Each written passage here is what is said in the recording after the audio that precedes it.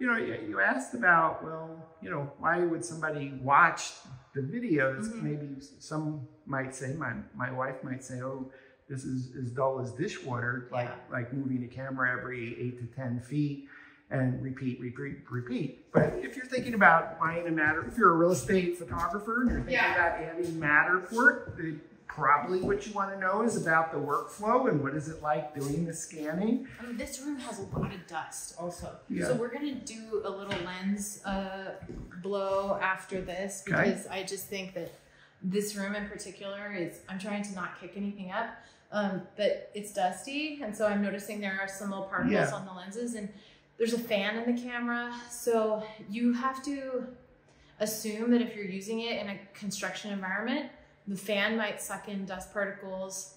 There's going to be wear and tear on your device. Just keep that in mind. And yeah, it is a little bit boring to watch somebody do Matterport, I admit, but I think that, you know, it's a good opportunity to learn and to share best practices with people. I mean, just simply watching, where are you picking up the tripod from? That, you know, do I pick it up from one of the tripod legs? Do I pick it up from the inside? You know, all those little subtle things is kind of a reason to, you know, to watch, to see. I think one of the things that we're not seeing is that there's stitching errors, and then all of a sudden you have to delete a scan, go back and rescan it. Right. Oh, sorry, I'm walking kind of fast. You're good. Yes. My sense with a number of Matterport service providers that have Pro 3 cameras that upgraded from Matterport Pro 2 camera was, oh, look at that. I'm having fewer alignment error problems. I'm having fewer errors of any kind. Let's do this, Dan, because I know that people want to know what's going to happen when we go outside. Yeah. So let's do this. Let's make our way from the living room. And remember, I just sort of jumped over like the front half of the house. Yes. We're cool. Like, it's no problem. And then what I'm going to do is scan there. And then we'll go through the kitchen. And then it might see you in this. No, you're good. And then we're going to come through the kitchen. And we're going to basically make a beeline to go from here over through the kitchen, out the scullery, and then onto the pool deck. You've been doing this quite some time. Do you find that you still make cameo appearances in some of your Matterport tours by accident? Only in the glass. In the glass? Yeah, in the glass. And sometimes that can't be helped. Yeah, but then they gave us the blur feature, and so it's kind of not that big of a deal now. I don't find that it's that much of an issue. And then this is good timing because as we go past let me just, I have a thing about chairs looking like they're not tucked in, even though this is.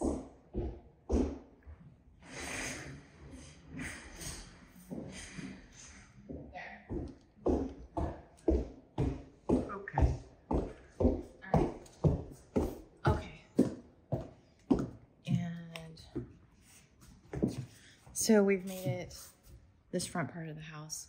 This is what we skipped, all that. And then I'm going to go through the kitchen, out the door, and into the backyard. Thanks. I was hoping to make a cameo appearance in your $8 million Matterport digital twin of this $8 million listing. Yeah. Well, thank you that you have confidence that I'm pretty good about staying outside of your scans. I think you're good. Yeah. I think you're fine, Dan. Yeah. May fall into one of the air conditioning traps in the floor, but, but I'll stay out of your scan. There are traps, so you should be careful. Let's see if we can jump this far. That's definitely a push, but I would like to get outside as fast as we can. I've seen some of my colleagues go 40 feet. So that's not 40 feet, but should be fine. Like, why I'm confident that it's going to work is because even though my scan is here, and I want to put it basically like over here. I'm having trouble seeing it because of the light. Maybe we can turn around this way. Sorry. So this is the scan. I did one here in the room. One there. Still hard to see here. Let's go. Let's go over here. Okay, it's done. So it should work, aligning your scan. So I felt like I have enough data here that it'll recognize that that's the spot, and it worked. Yeah, great. Thank you.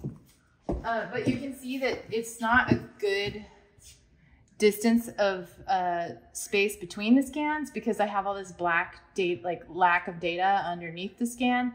So I will need to continue to fill in a little more. Okay, awesome. So Emily has been gracious enough to let me follow along as she scans this 13,000 plus square foot home, 3 floors, 3 levels, 2 different staircases to go upstairs, downstairs, a basement. And cabana. We might make it to the cabana. So, but unfortunately, before I knew Emily was coming to Atlanta, Ann and I had some social plans for tonight. So we're jumping around a little bit so that we can see some of Emily scanning on the main level of the house, scanning outdoors, doing some staircases. Emily's been kind enough to accommodate my schedule so that I can get some video. Dad. It's all good. But that's why we're jumping around a little bit as opposed to say, well, why isn't Emily just staying in a straight line? I know, right? And then just continuing to build a little mini map of this entire floor. Exactly. And then I think Emily actually has some time challenges and may not get the whole house done. I probably won't get the whole house done, but I'll get close to the whole house done. And it's really a matter of dark spaces won't be as relevant, and you know, you don't need to see every nook and cranny. Some of the people who are like obsessed with the dollhouse will say, like, you could have just taken extra time to do that. But I feel like I said in the beginning, the idea behind this is having an impression of the space. Like that's really what you need, is you need an impression of the space.